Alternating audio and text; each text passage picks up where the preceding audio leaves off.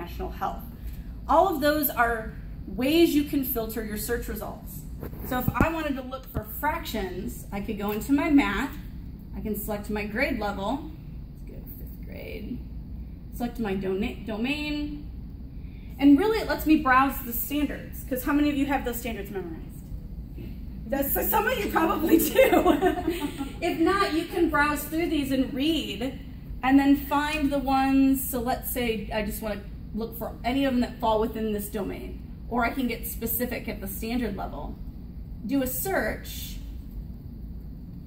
and it'll filter by anything that's been tagged to that standard. Now bear in mind, this is also dependent on whether or not someone has tagged it to the standard. So it is possible to have great resources in here for fractions that align to the standard, it just hasn't been tagged that way yet.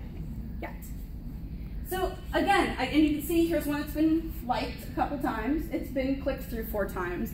Let's take a look at the additional information. So if I click on... Can I ask a question? Yeah, absolutely, stop me anytime. You were saying that sometimes there are resources that haven't been tagged.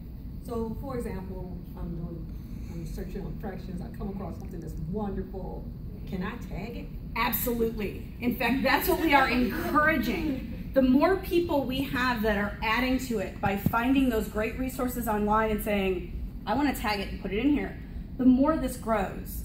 And if you take a look at what information is saved about these resources, so this one that I pulled up is just it's Math Fund's webpage. They've got a description, but if I scroll down, I can see someone put it in.